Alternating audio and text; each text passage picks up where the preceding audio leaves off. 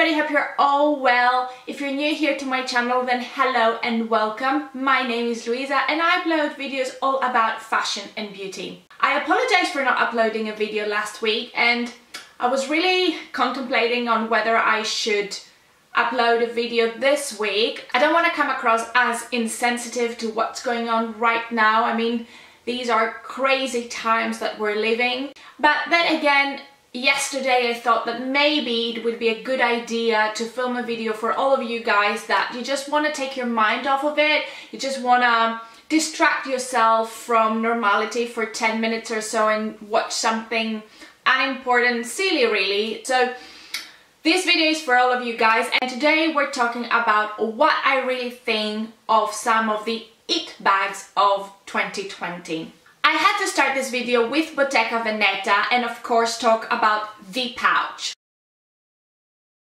I mean, Daniel Lee, their creative director, has completely transformed the fashion house and brought it back into the forefront. The pouch bag in particular was tremendously popular last year, and let me tell you that the craze is gonna continue, guys. It's not going anywhere. And I don't know, I personally love it. There is not much I can tell about this bag other than I love how modern it is, how chic it is at the same time. I like this relaxed and chilled vibe it gives. I haven't seen one in person myself, but I've seen many people talking about the quality of the leather and how soft and malleable it is. And it's just like a modern bag that really works, and you know, it's a pleasure for everybody to carry. What I don't really like is of course the price tag. Listen, it's Bottega Veneta, you know you're gonna pay a premium for it, but other than that I absolutely adore it. My views have to change completely about the next bag. However, we're still talking about Bottega Veneta, but this time we're talking about the Bottega Veneta padded cassette bag. Obviously each to their own, and if you love this bag, good for you, but there is something about this crossbody bag that really is not to my liking. We don't vibe, I don't know why. I just feel like this large weave simply doesn't do it for me. I mean, I do love the Bottega Veneta classic weave style, but this massive big kind of weave, it's not my thing. I also find it very structured, although I feel like it's trying not to be. It's very bizarre, I cannot really explain it. I think the big weave is trying to give it a more relaxed vibe, yet it's not. I just feel it's still very structured for what it is. It comes in an array of colors that you can choose from, and some of the colors it comes in, listen, are very fun for the spring and summer months, but if I had the money to buy it, I would say no, and I would 100% go for the pouch instead. It bag number 3, and we're talking about the Prada re-edition nylon bag. I'm not mad at it. I know some people hate it because obviously it is a nylon bag, but I'm not mad at it. You know, it's young, it's fun. It comes in a plethora of different colors that you can go from. I like the fact that because it's a nylon bag, it is carefree. You don't have to worry too much about it. I mean, it's not leather.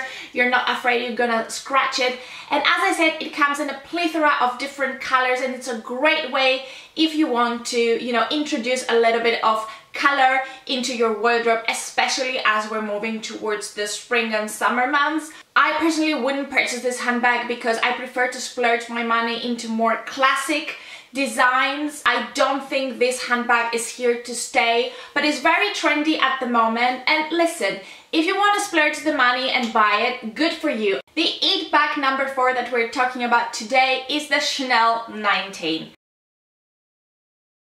Now this bag technically came out in 2019, hence the name, but let me tell you, the craze is not slowing down. So popular, people are going mad about it even in 2020, and I believe this bag is here to stay. I personally love this handbag. It's literally one of my favorite bags. I think it is so modern, it is so fresh, yet again it is classic and quintessentially Chanel.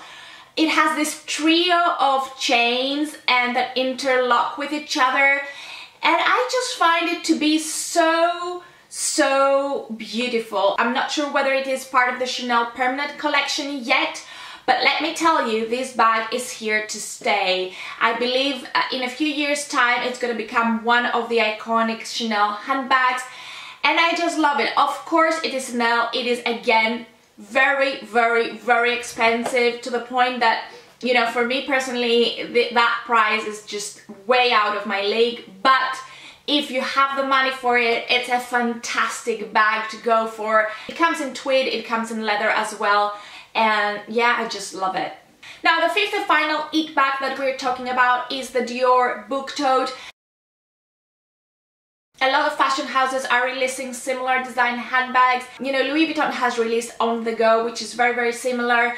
Chanel has a similar style handbag. I believe the most recognizable of all is the Dior Book Tote. They are bringing a small version of the original Book Tote out this year, and people are going crazy for it. What do I really think about this handbag? I wouldn't personally purchase this handbag because I think it's ridiculously expensive for what it is. Basically, you pay for a canvas bag and you pay thousands of pounds just to purchase something that is canvas, something that it might fray, something, you know, it can be easily stained, although I have heard that you can send it to the dry cleaners. The Dior oblique design, there is no doubt, is so iconic, and I do really like the two colors that they bring it out. The beautiful burgundy, I found it stunning, and the blue is also really good. But yeah, I just don't see what the craze is all about. From what I know, the bag doesn't have any internal pockets. It's basically a piece of canvas sewn together, and I'm not really sure whether it's gonna withstand the test of time. I don't know if in 10 years down the line we're gonna see people still carrying the Book Tote.